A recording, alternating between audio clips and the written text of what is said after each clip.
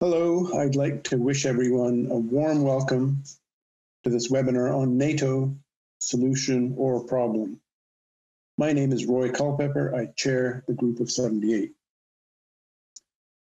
On behalf of the Group of 78, I wish to acknowledge that the Muskoka Lakes, from which I happen to be making these introductory remarks, I'm at a cottage. It's in the traditional territory of the Ojibwe and Chippewa Anishinaabe, and the territory of the Mohawk Wahta community. The office of the G78 itself is located in the unceded territory of the Algonquin Anishinaabe. We are grateful for the stewardship exercised over these lands for countless generations by Indigenous people. In the wake of the recent discoveries of many hundreds of bodies of children in unmarked graves on the sites of residential schools, in locations across Canada, we condemn the systemic racism that led to their tragic deaths. We grieve with Indigenous families and communities and express our solidarity in their search for justice. I'd like to mention that this year, we are marking the 40th anniversary of the statement issued by 78 prominent Canadians to Prime Minister Pierre Trudeau in 1981. This statement led to the founding of the Group of 78, which promotes dialogue to advance world peace and disarmament, reduce global inequality, and ensure planetary survival. Over the coming weeks, we are launching some initiatives to help ensure that the G78 continues to help shape a progressive foreign policy for Canada. Today, we are honored to welcome back Professor Paul Robinson from the University of Ottawa, whom we hosted almost 4 years ago at a Group of 78 luncheon talk in pre-pandemic times. The subject then, as today, was NATO. Now, much has happened in the intervening period. Donald Trump, no friend of NATO, was defeated in the 2020 presidential election. And his successor, Joe Biden, has clearly indicated that he wants to strengthen NATO to face what he sees as the escalating threat posed by both Russia and China. The path-breaking treaty to prohibit nuclear weapons, ratified by 122 countries, has come into force, regrettably without Canada's signature, since this would be inconsistent with our membership in NATO according to the government. I'm also pleased to welcome Robin Collins, who will be our moderator for this webinar. Robin is past chair of the G78's Working Group on Peace and Security. He's currently co-chair of the Canadian Network to Abolish Nuclear Weapons and secretary of Canadian Pugwash Group, where he has presented on NATO nuclear policy and peacekeeping success and failure. Robin will introduce our distinguished speaker and preside over the Q&A session. I'd like to thank you both, Robin and Paul, for joining us on a warm summer's day. So Robin, over to you. Good afternoon. Divided opinion about NATO is normal, and the virtue of Canada's membership within the alliance is a perennial debate. The great majority within the peace movement, and many on the political left, support a Canadian exit from the alliance and an end to the alliance. They see NATO as outmoded or dangerous and provocative, and a stooge of powerful states. Public opinion, on the other hand, in Canada has persistently been supportive of continued Canadian membership in NATO, and by a wide margin, often 70% or more. Currently, only the left-wing Québec Solidaire, among mainstream or governing political parties, opposes Canadian membership in NATO. Both the Parti Québécois and NDP at the moment on the left, well, left and nationalist left, at the moment support Canada staying put, although there are subgroups within who advocate exit. There's a debate between those who call for reform of NATO from within and those who argue NATO changes Canadian foreign policy in a bad way. This brings us to today's webinar. Professor Paul Robinson is a professor in the Graduate Studies of Public and International Affairs at the University of Ottawa. He is the author of numerous works on Russian and Soviet history, military ethics, and defense policy. He writes regularly for the international press and is author of the Irrussianality blog. Prior to taking up his academic career, Professor Robinson served as a regular officer in the British Army Intelligence Corps and then as a reservist in the Canadian Forces. After Professor Robinson's presentation on NATO and some of the debates within, we will pose your questions to him. So feel free to post them in the Q&A section, not in the chat section. And you're welcome to include a follow-up question if you wish that we'll attempt to get in if time allows. Over to Professor Robinson. Need to unmute there. Okay. So thank you, Robin. Thank you to the group of 78 for inviting me back, and thank you all for attending virtually my presentation here today. I hope I'll make it worthwhile for you. In the modern world, there are multiple problems which individual states can't deal with individually, and which require, you might say, a collective solution. And I think it's therefore natural and obvious that states which have some sort of political affinity will bind together in multinational institutions to deal with these problems. And one such problem, of course, is that of international security. And therefore, it is I think, almost inevitable that leaders of Western states will demand the existence of some sort of Western institution which is multinational and can lead to collective action on security issues. So that even if you were to say get rid of NATO, something like NATO would take its place in the sense that the leaders of Western states are going to look for such a being. Having said that, although we might say that something like NATO is probably inevitable, that doesn't mean that we should take the existing form this international institution takes as a given and consider it to be immune from criticism. In fact, it's never healthy for any institution or any idea or any policy to go unchallenged. It leads to intellectual atrophy, which in turn leads to bad policy. So we do need to challenge more. And therefore, that's what I plan to do today, asking whether NATO is really a solution to international problems or whether it is itself part of the problem. Now, going back to what was said in the introduction about whether you reform NATO or get rid of NATO, that's kind of a different issue. But you can't even begin to talk about that until you first agree there's a problem, right? So we need first to think about that and ask, does NATO actually make the world a better place? Or is it the case, as one British scholar says, that NATO exists to solve the problems created by its own existence? Now, there are a few ways of answering this question. One is theoretical in the sense that it rests on abstract arguments about the benefits that NATO theoretically brings. And I say abstract because many of these advantages can't be measured. We're told, for instance, that NATO helps deter Russia from attacking Europe. But is that true? I mean, does Russia really have any intention of attacking Europe in the first place? I mean, some people might say yes, but others would say no. And if his answer is no, then there's no deterrence.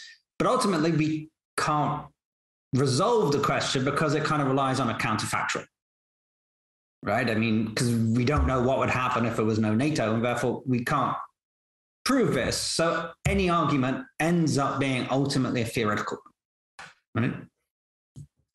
So another way of answering the question is by looking at the actual things that NATO has done and then measuring their impact.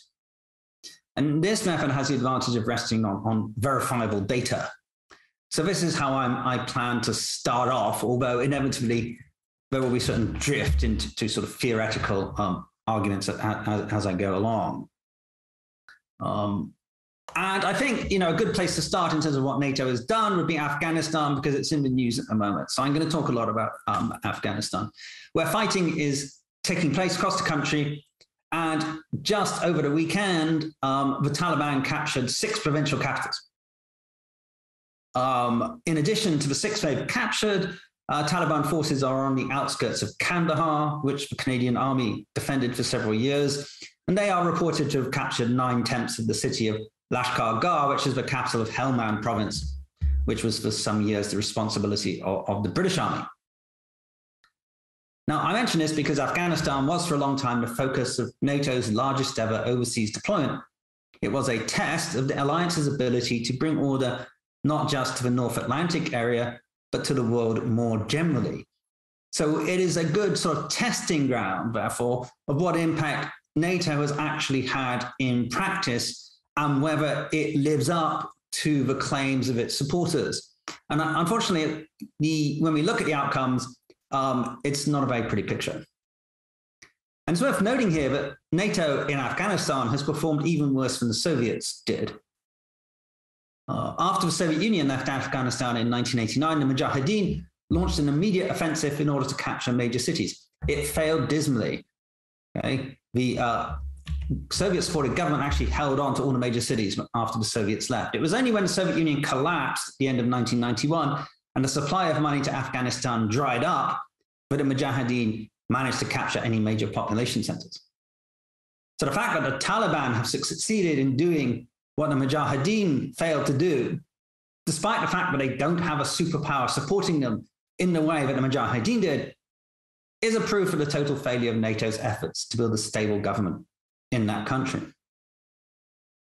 But the negative assessment of NATO's performance in Afghanistan lies in more than just its poor results. For there's good reason to consider that it was precisely NATO's presence in the country that helped the Taliban recover after their defeat at the hands of the Americans in 2001. So it's not just that NATO failed to defeat the Taliban or to create a strong Afghan government, it's that NATO actively contributed to resurrecting the Taliban.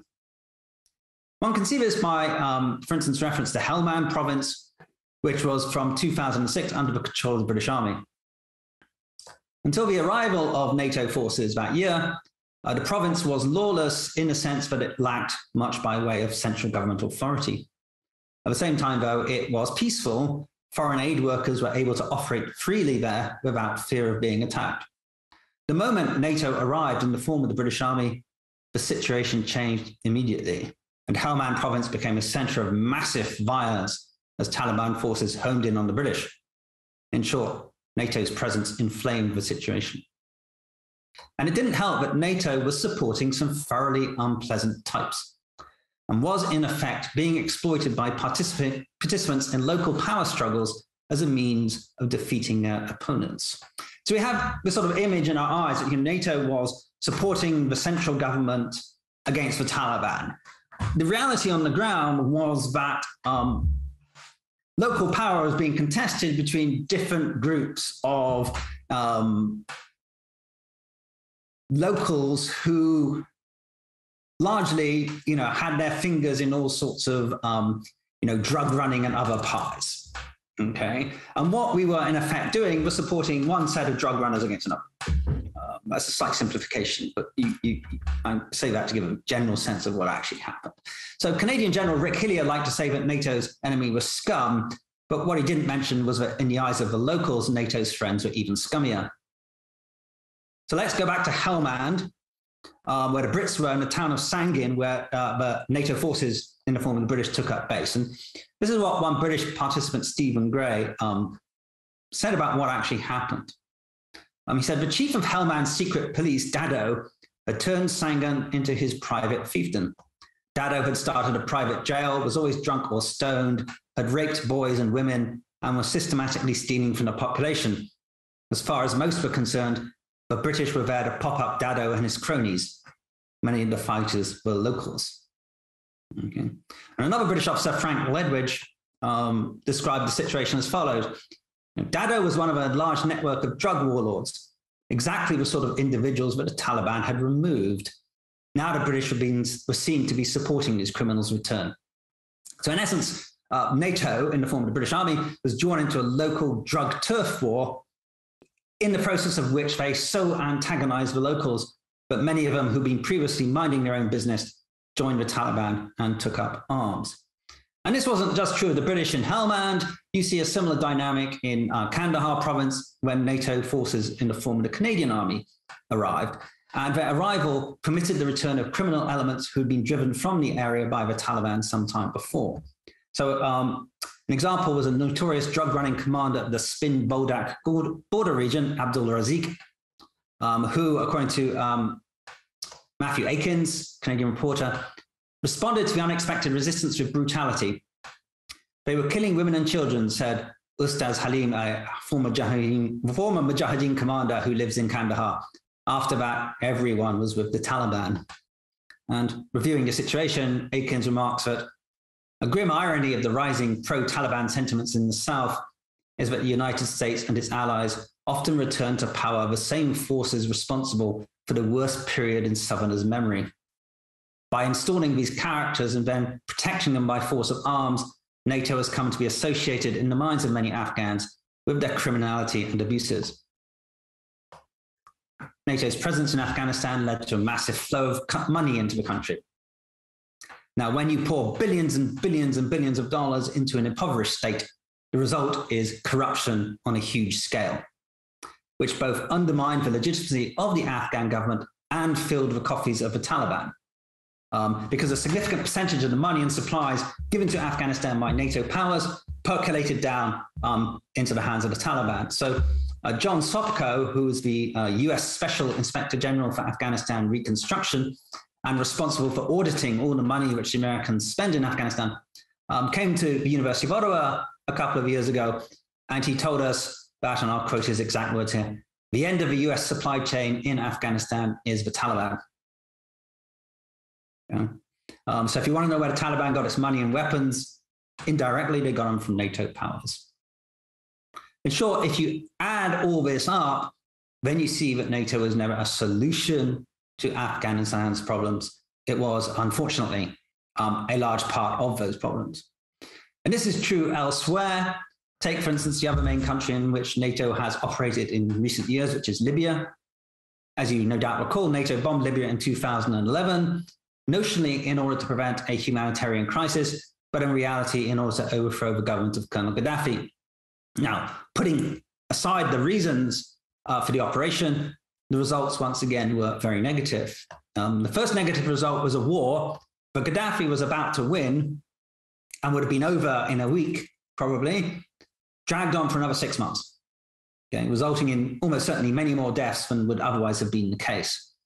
Along the way, the city of Tawerga was ethnically cleansed of its 30,000 or so Africans population by the rebel forces. So the guys we were supporting ethnically cleansed this largely sub-Saharan African city, and NATO, which justified its missions on humanitarian grounds, didn't lift a finger. In the aftermath of the war, large amounts of weapons fell into the hands of radical groups who then exported revolution south into sub-Saharan Africa, sparking a civil war in Mali, which continues to this day, and in which Al-Qaeda has succeeded in obtaining control of a substantial amount of territory. Civil war has also spread from Libya into Chad, whose president was recently killed by rebels coming out of Libya. Weapons from Libya were also funneled into Syria, arming Al-Qaeda and other radical groups there.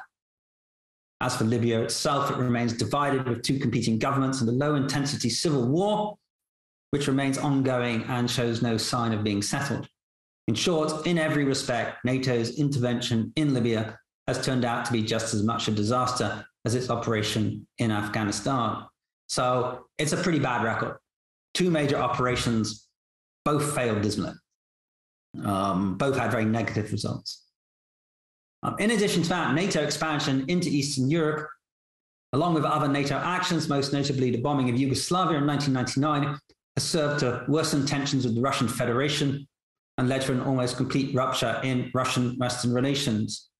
Now, NATO's defenders argue that the Russians are largely to blame for this, and I certainly don't want to give the impression that NATO is the root of all evil, and that others don't have a responsibility for things that have gone wrong. And clearly, the Russians have played their part in all of this, and that's very clear.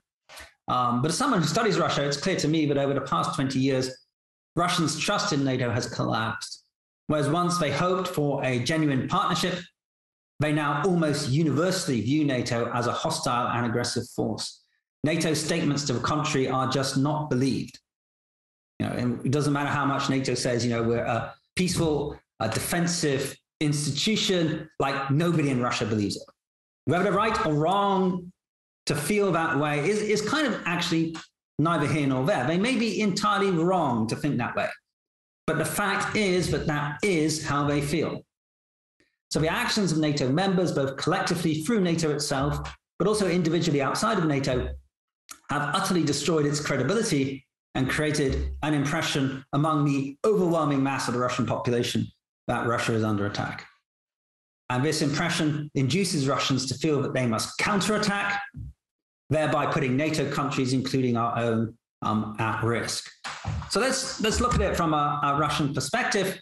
13 years ago this month, on the 8th of August 2008, Georgia launched an attack on the breakaway province of South Ossetia, in the process of which it killed a number of Russian peacekeeping troops. Russia then responded with a counterattack that utterly destroyed the Georgian army. Now, why did Georgia attack? From a Russian perspective, the answer is clear, because NATO had promised Georgia eventual membership. And this emboldened the Georgians to think that NATO had its back and that Russia wouldn't dare respond if it attacked South Ossetia. In other words, from a Russian perspective, NATO must share a large part of the responsibility for what happened. Now, I'm not saying the Russians are right to think that, but that is what they do think. Okay?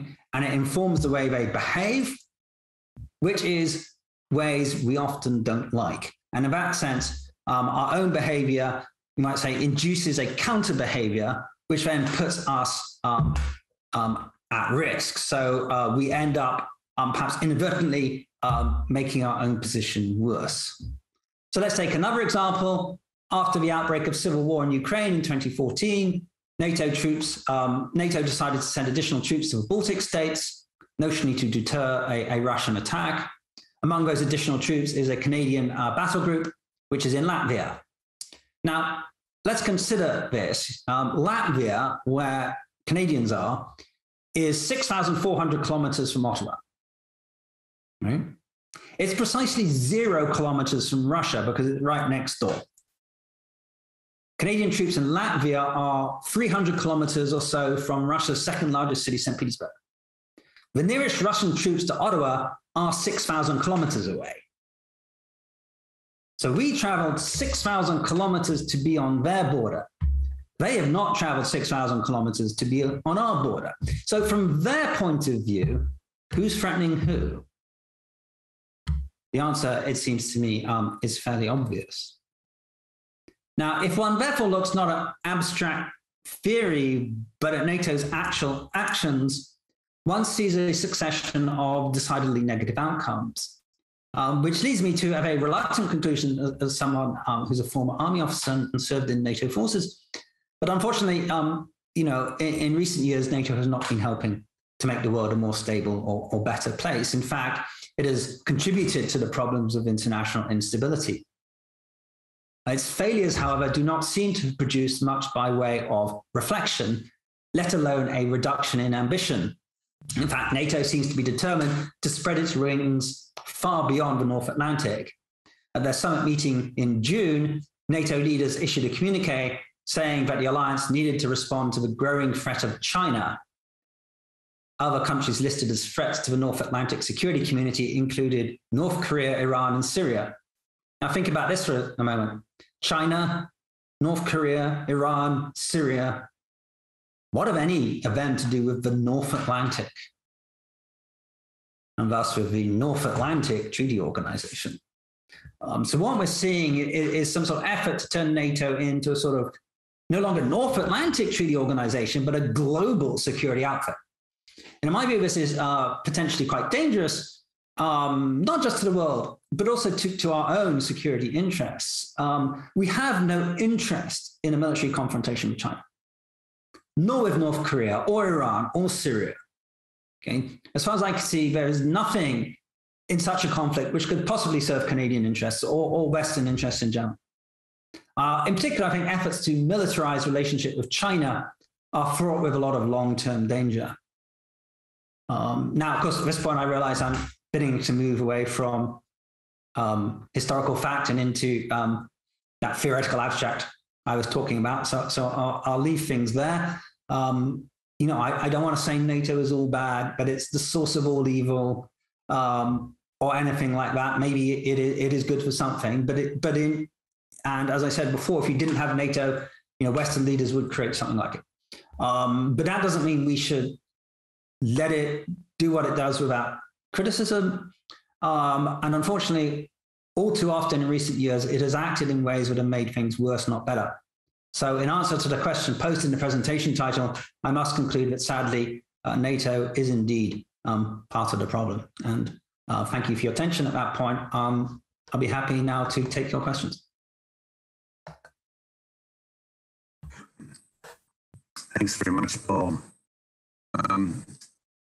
I have a number of questions that I'll go into if we don't have a few more. I have one question from Manfred. I'm going to work his question into one of the questions I had.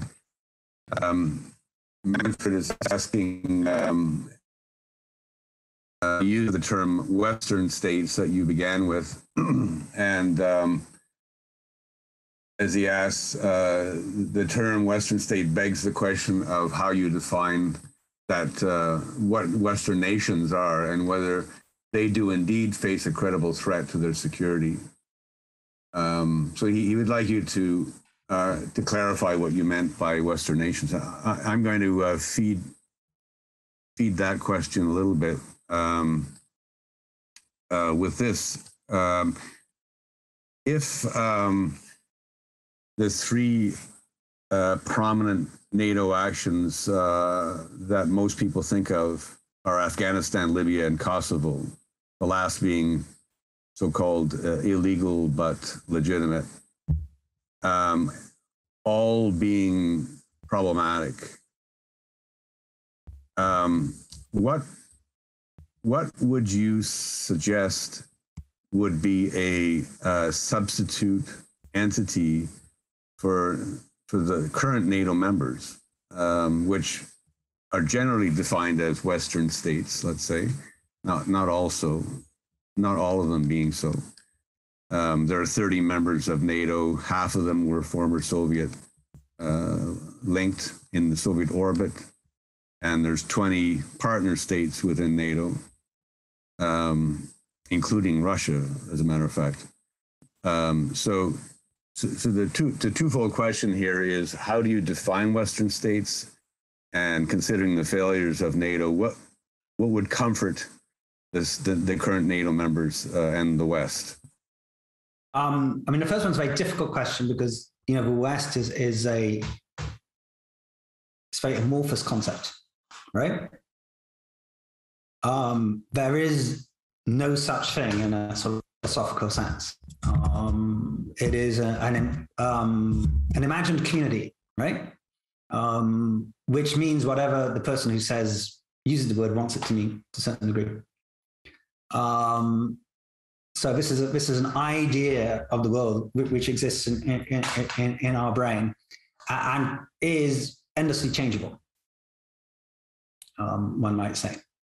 The problem with the Cold War and what's happened since is that it's actually turned what was sort of an amorphous idea into a set of institutions, right? So there's on the one hand the idea of the West, which is associated with, you know, values and history and, you know, Western civilization coming from the Greeks and the Romans and Christianity and all those things. Okay, it's a sort of cultural concept, and the Cold War turned it from a sort of cultural concept into an institutional concept. Okay, which took two forms mainly. The first is NATO, and the second is the European Union, right? What happened in the Cold War then is you had the West becoming institutionalized against the communist bloc, the Warsaw Pact. Now, the Warsaw Pact then collapsed, and with that, this dichotomy of the West against the East sort of collapsed too, except that what happened is that NATO expanded eastwards and absorbed many states which formerly been in the Warsaw Pact, but did not absorb Russia, and I think basically is probably institutionally incapable of absorbing Russia, and I don't think Russia in any case would want to be absorbed. So the very existence of these institutions, NATO in the EU, has created a permanent of Russia and what we call the West, right? So previously Russia could be part of the West because there was no institution called the West, and so it could feel culturally part of it, and it could be part of the Council, the Concert of Europe, and all the rest of it, and its royal family would marry with our royal family, and so on and so forth, and it would be in some meaningful way part of this Western world, even if not entirely. But the continuation of NATO and also the expansion of the EU has created a war, institutional war between Russia and the West, which threatens to permanently cut Russia off from us and institutionalize conflict. Okay, so that is a criticism I have of NATO expansion and NATO's continued existence, and also to some degree of the EU, actually. That's maybe not a perfect answer to your question, but it's probably the best I can do, because as I think as the question was implying, this whole idea of the West is a little vague. But the problem is it's been institutionalized. That's what I'd say.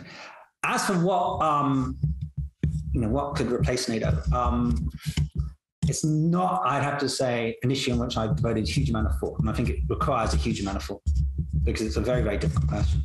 My main issue with NATO is the way, the excessive militarization of international security problems, and the manner in which it leads to a tendency to seek military solutions.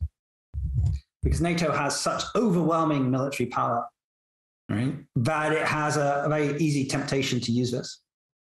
I think something like 70% of the world's defense expenditure is NATO's, right? So, the temptation to use military power is very great, but military power is a very bad tool for most security problems. Okay, as a former soldier, I'm not saying there's no use for military power, but generally it's useful for when someone attacks you and it's a matter of your life and death, right? And it's good for blowing things up. But the idea of military power is good for peace building and spreading democracy and all these things, I think is a myth and a misunderstanding of what military power can do. But because we have this large military institution, we are tempted towards military solutions. So what I really want is, whether it's NATO or some post-NATO, it really needs to demilitarize to a large degree.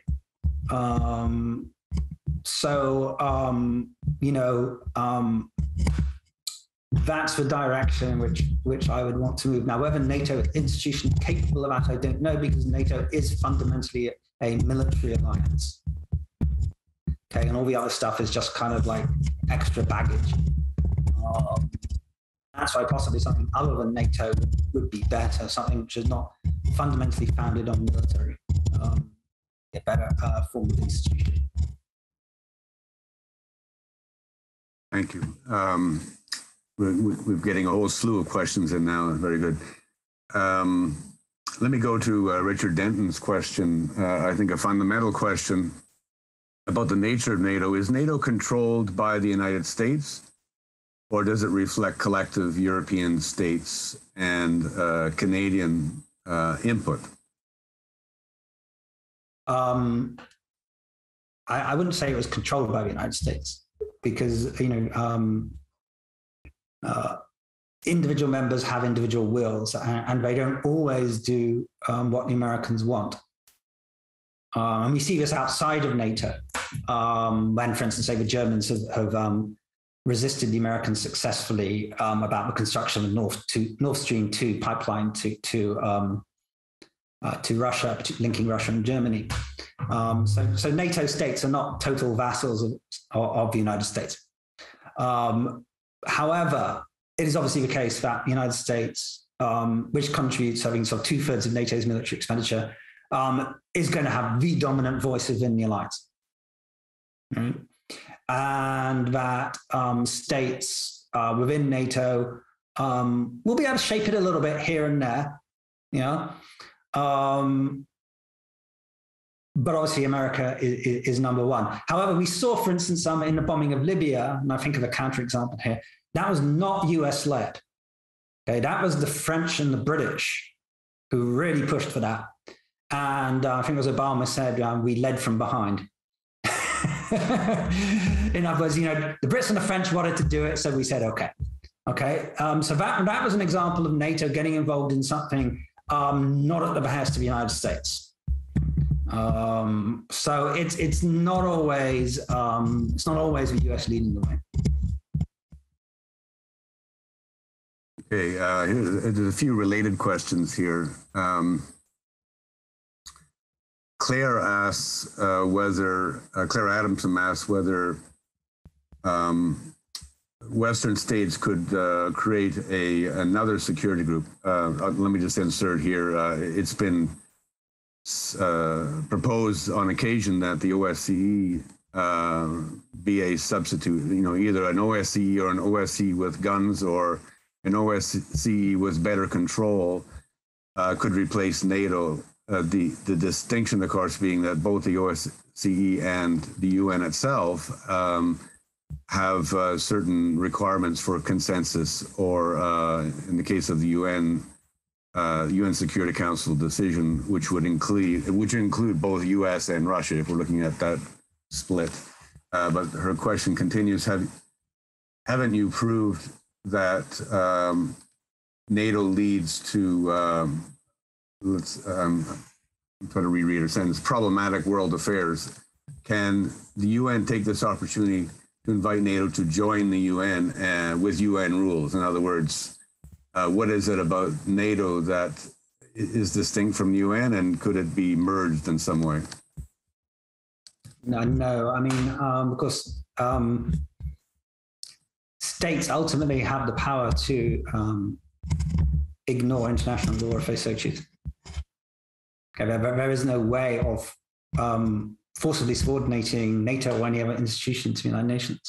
If states decide to come together in such a way to act contrary to the will of the United Nations, or just simply without the stated consent of the United Nations, there's absolutely nothing you can do to stop it, particularly if those states are powerful. Right? And the most powerful states in the world militarily are not going to subject themselves to external authority. Although you might say that's nice in a theoretical sense, I don't see it as actually something that NATO members would ever accept. So here's two questions on this theme as well. Lawrence Cumming notes that it seems that one of the strongest arguments against continued NATO membership is that it prevents us, Canada, from making decisions we need to make. In other words, the influence of NATO is so powerful. An example he gives is the signing the Treaty on the Prohibition of Nuclear Weapons. This point is made by Richard Denton as well. He notes that in Western countries, including Canada, 70–80% of the population are in support of signing that treaty, but their governments aren't following this. What does this say about Western democracy? And as another person asks, what can Canada do about this within NATO in terms of refusal or standing back from the consensus, breaking the consensus within NATO? I have 2 points about that. I mean, at first, membership in any organization ties your hands in some way. I mean, that's a quid pro quo. You get some benefits from the organization, and in return, you you limit yourself in certain ways. So the issue would then be whether so obviously NATO membership is going to restrict Canada's freedom of movement in certain respects. That's inevitable. Ultimately, though, then you have to just simply measure, well, is it worth, are we getting something else from it which compensates for that? The second point, though, would be, no, I've forgotten the second point. Yeah, it's a matter of political will, right? I mean, it's NATO membership it ties your hands, but only in a political sense, only in the sense that you don't want to have a big argument in the meeting with the other guys, right? So to make life easier yourself, you go along, okay? And you really don't want the American ambassador shouting at you and all the rest of it, right? So, but that doesn't mean you can't break ranks if you really want to. There's nothing in NATO membership that says, Canada can't sign this treaty if it wants to, right? It can if it has the political will. And we've seen in the past that, Canadian governments have, on occasion, displayed the political will to pursue policies which are contrary to the desire of certain NATO allies, including the United States. For instance, the invasion of Iraq would be a classic example of this. Ballistic missile defense would be another, and various other ones, right? So you don't have to go along all the time. It's a question of whether there's the political will to do so. The issue I see with Canadian governments today is that there has been something of an ideological shift since the Chrétien government days, which means that political will just isn't there because our government, it's not that our governments want to do these things but feel constrained by NATO. They actually don't believe in doing these things. Right? I mean, so, I don't think that, the Trudeau government, particularly under the instance of Chrystia Freeland, who is quite a hawk in many ways, I do not get a sense that, that they are interested in a different policy separate from that of the United States, right?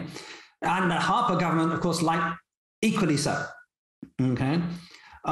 So the real problem, therefore, is one of domestic politics and of the prevailing political ideology within our country, which produces a lack of political will, rather than 100% to do with NATO membership. Because even if we were in NATO, we probably might still be going along with a lot of these things. Thank you. I'm going to jump to a question from Roy here. Does the very existence of NATO make a nuclear weapon confrontation more likely or less? My corollary or my addition to that is, does NATO make the world safer or less safe?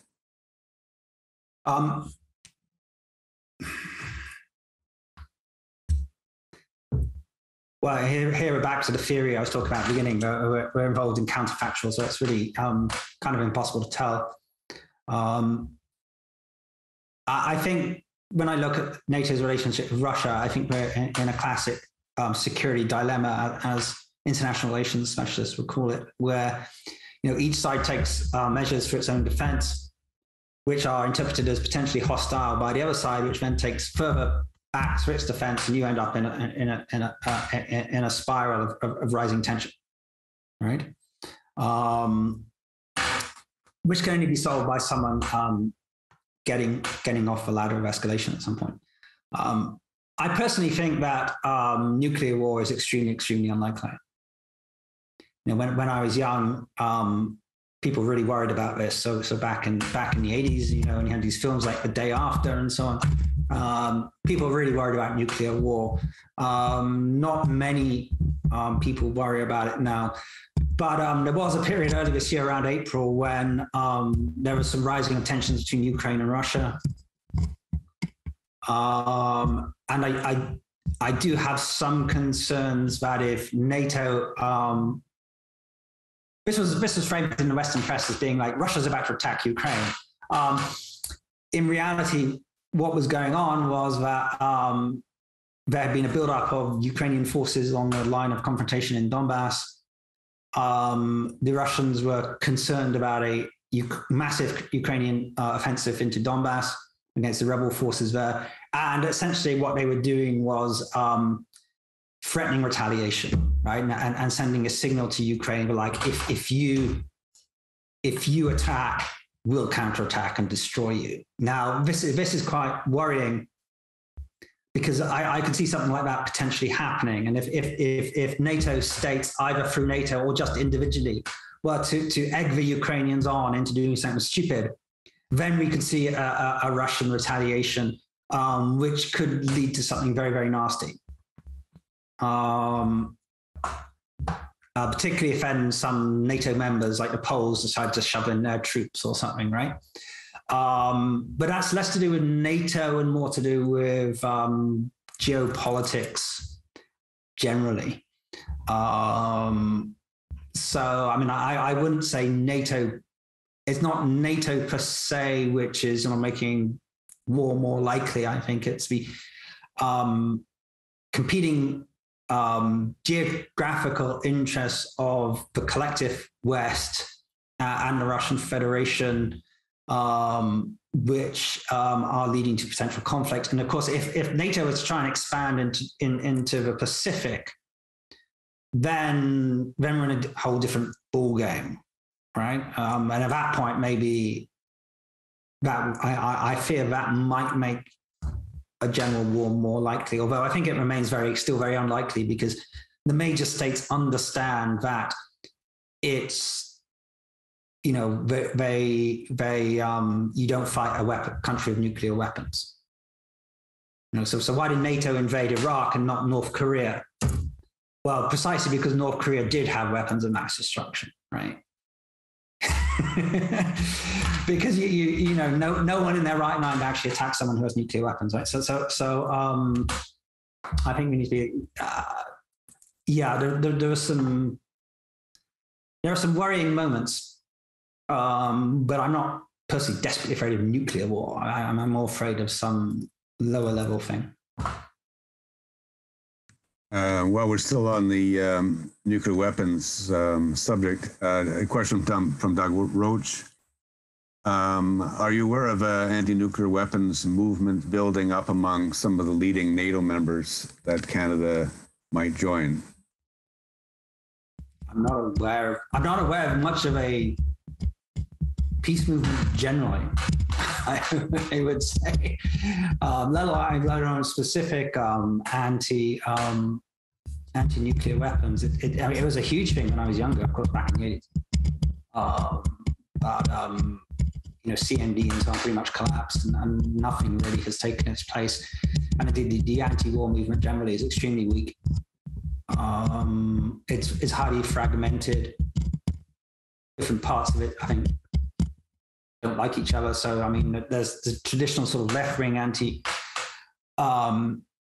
movement, which has collapsed in large part because many liberals have moved towards liberal interventionism and making the world safe for human rights by bombing it. So there's been, a shift in that direction. There is a quite an intellectually deep and coherent anti-war movement on the right, which is associated with people like antiwar.com and now the Quincy Institute in the United States, led by Andrew Bacevich. So these would be some more traditional realists, but they don't coalesce. I don't think you see the traditional left anti-war movement who sort of hates NATO as, source of all evil, going to meetings at the Quincy Institute, right? Or talking to Ron Paul Institute or whatever, right? So there's fragmented bits out there, but on the whole, I don't see very much anywhere, to be honest. A question from Claire Adamson, and I'll generalize it. Is there a case for the International Court of Justice pursuing NATO members.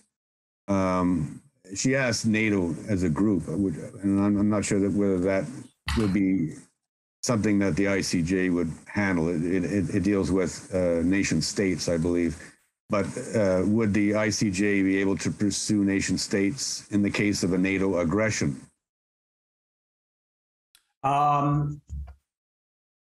Yeah, I mean, the ICJ deals with states only, right? So it doesn't deal with international institutions or with individuals. So it will accept cases involving states who have accepted the jurisdiction of the ICJ and have not issued some sort of declaration of exception for particular cases. Aggression per se is not the ICJ. It is now falls under the purview of the International Criminal Court. That would be for individuals, so not for states. Well, no, for the act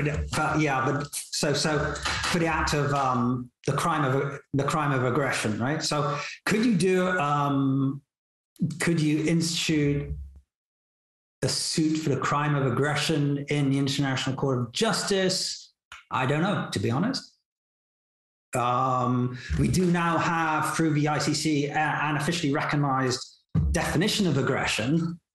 So therefore, theoretically, maybe that's one for someone who has a much more detailed, I have a reasonable understanding of international law, but not sufficiently detailed to be able to answer that question. But it would have to be a state instituting a suit against another state, right? It couldn't be you or me instituting a claim against another state in the ICJ, because we do not have jurisdiction. We do not have a right to bring a suit to the International Court of Justice. In the case of the ICC, so where are those world federalists when you need them? In the case of the ICC, the prosecutor could bring a case against an individual, let's say a leader of one of the NATO member states. The Security Council could bring it, or a state that is a member of the ICC that was aggressed against could bring a case against an individual leader. So, I mean, NATO would be a grouping of individual leaders, and which one of those or all of them would be brought to the ICC. That would be a complex case, I would think. Of course, you couldn't do it against the Americans, because the Americans have not recognized the jurisdiction of the ICC, so they've exempted themselves from that. Right. Okay. Back to the questions. How do you foresee? This is from Tarek Abusali. How can you foresee the alliance and its future challenges and opportunities, including with respect to Russia, rise of China, new technologies, partnerships? General question. You may want to focus on just some of those elements. Well, I mean, NATO seeks to, like any institution, it seeks its own perpetuation and sources of funding, and therefore will, of course, leap on any and all forms of supposed new threat to evolve, right? So you now see NATO setting up like Center to Counter Disinformation, and so on and so forth, right? So NATO moves into all these new areas wherever and whenever they pop up. And these will, of course, be used to continue to justify what it is doing. But I don't want to make very easy predictions on this, because, things keep changing. Like 20 years ago, it's not about major war. It's not about defending Europe. It's about international peace building, and then ethnic cleansing. And then it became anti-terrorism. And now it's back to defending Europe against the Russians again, right? So what it will be 10, 20 years from now, I'm not sure, but I'm sure they'll come up with something. Another question from Manfred. I'm going to paraphrase him slightly. Are we ever at risk of downplaying many of the most dangerous and aggressive aspects of NATO activities, including its pervasive support of greater military spending, and widespread support for ethnic extremism in many states that it has chosen to define as our enemies, the us and them problem? Well, I'd say one negative thing I think about NATO is that it does encourage higher military expenditure, because it's the thing about a club, right, is you want to be able to turn up to the meeting of the club and people to like you, right? It's about there's a degree of socialization which goes on, right? Whereby people who meet the expectations of a club are treated well, even if it's not in a general political sense, but just at the meeting, right? You turn up to the NATO meeting and no one really speaks to you because, you haven't spent enough on defense and you're being kind of ostracized or whatever, right? And you don't like it, right? So to be accepted, you comply with the expectations, and the expectation, of course, is very much to contribute more, right? So the socialization aspect of NATO encourages high levels of defense spending. I think much higher than is actually necessary for the reasons for actual needs of defense. Right? No one's actually going to attack Europe, right? I mean, the idea that, Spain needs to spend a lot of money on defense is kind of weird, because who's going to attack Spain? Militarily, if you think about it. And the answer, of course, is nobody. Right? It could get rid of its army, and no one would invade Spain. We could get rid of our army. No one would invade Canada. Right.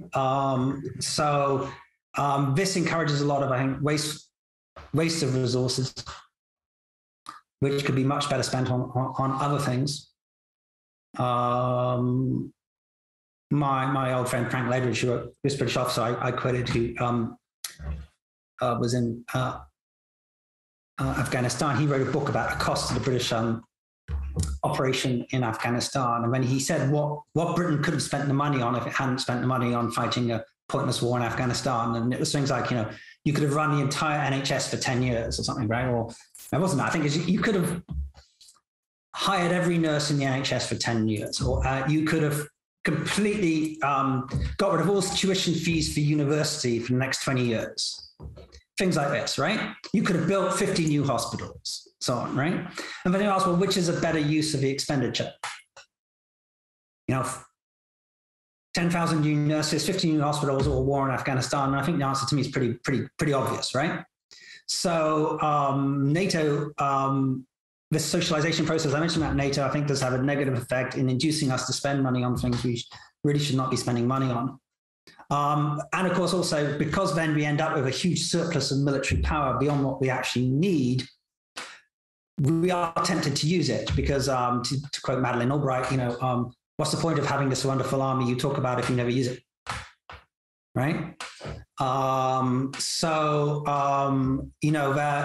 some very definite negatives. As for support of unsavory people, that's not really some NATO per se. That's done by individual NATO members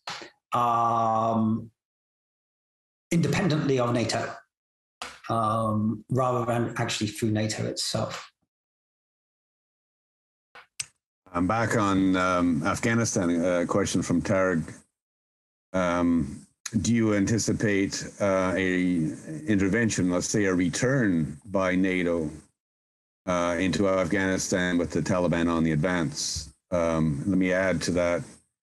Is there any condition where a return of NATO would be highly expected? Let's say, is there some limit to atrocity that would cause members of NATO to do something, or would this possibly come through the UN with some responsive protect statement?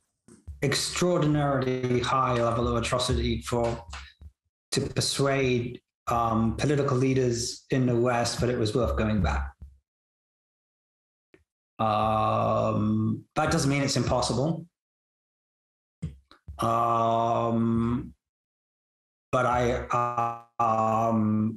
I would suspect more likely venue. If I personally don't expect to see foreign powers getting involved again, because they've,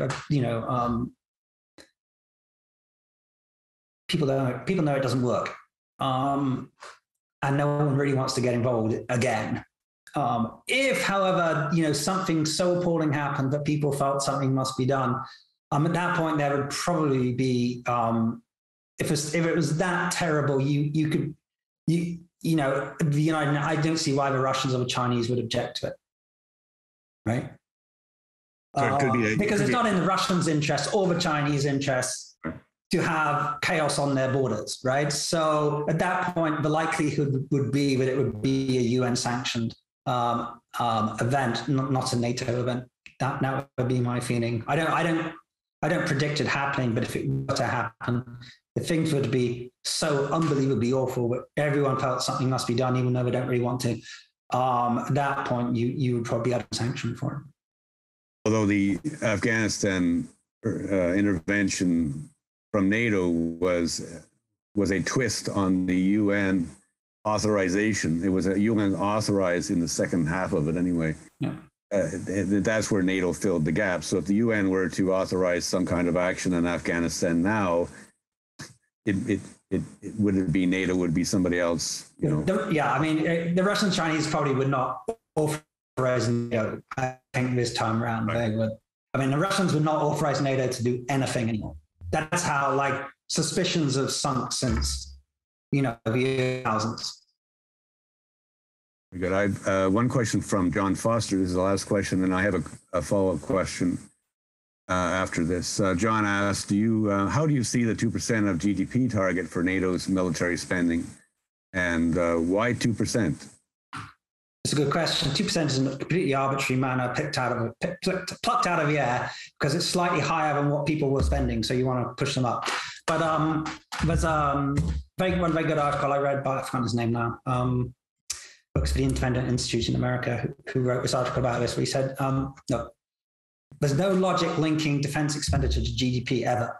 GDP is because GDP is a measurement of how much you produce every year, from nuclear weapons to hamburgers, right? So if you produce more hamburgers next year, if you eat more hamburgers, your GDP goes up, okay? Now, if you've linked defense spending to GDP, you've eaten more hamburgers, so your GDP's gone up, so you therefore must spend more on defense. Why should you spend more on defense? Because you've eaten more hamburgers, right? It's completely illogical. Defense spending should be related to defense needs.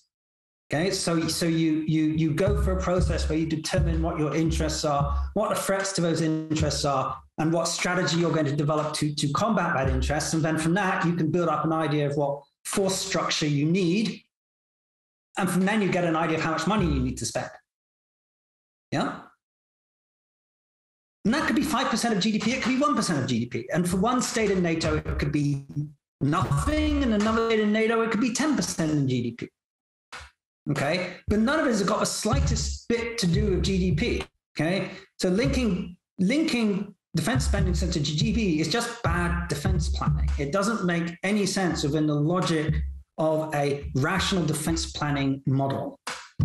Okay, and it's not a way any defense planner should be planning defense policy. That's my view on that. Thanks. My question, final question here. We were talking about political will at the very beginning, political will of NATO members to speak up. In your view, what is a more likely scenario given NATO's problematic elements, let's call them that? Is Canada more likely to step out of NATO, or is Canada more likely to push within NATO for change, or is neither of those two scenarios likely? I think it's Joel Sokolsky at RMC once wrote a piece saying that the optimum strategy for Canada is to do the absolute minimum required to get a seat at the table. And then just to sort of, just do that minimum and then shut up. Okay? And that is generally what Canadian governments have done. Okay, so you know we do enough so that we can turn up to the meeting and everyone doesn't shout at us. But yeah, we don't really press to change anything. We don't get out because you know we want to be in the club. So that is you know the most likely scenario to follow in the future because that has been traditionally what we have done.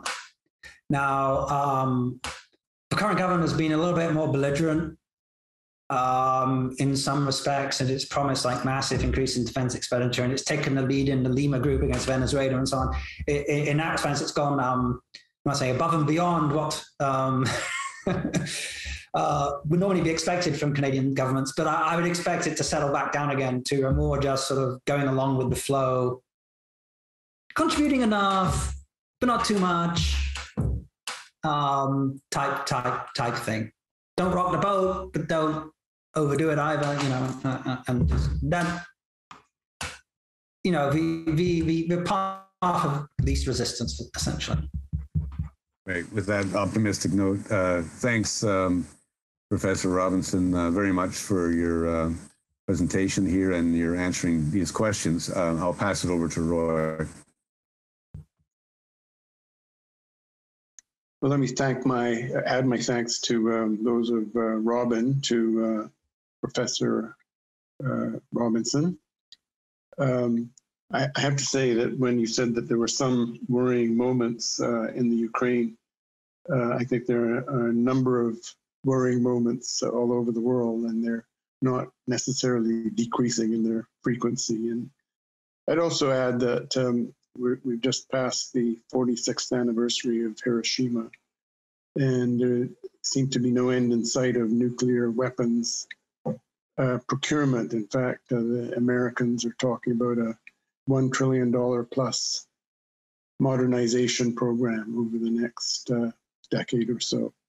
And of course, you could fund a lot of nurses and a lot of COVID-19 vaccines in most of the world where no such vaccines have been deployed for those kinds of sums of money. So I think there's a lot of work to be done on the nuclear disarmament front, and that work, notwithstanding the probability of them being deployed or not in an actual war, still lies ahead of us. So having said that, I just wanted to say one more thing. The Group of 78 is going to mark its 40th anniversary this year, partly by convening its annual policy conference at the end of September on the subject of adaptation, building resilience in the climate emergency. So I strongly urge all those who participated in this webinar to think about and attend our forthcoming conference, because adaptation is an issue which, as the recent IPCC report has really emphasized, is a challenge that we need to rise to, as well as the challenge of mitigation, i.e. Cutting off the fossil fuels that are fueling climate change through CO2 emissions. Anyway, thanks to all for participating, and particularly for those who posed questions. And thank you to Sarah Bowles, who, as ever, has been in our control room behind the scenes and helped to organize this event. And I hope we can repeat this sometime in the future. Thank you, and take care.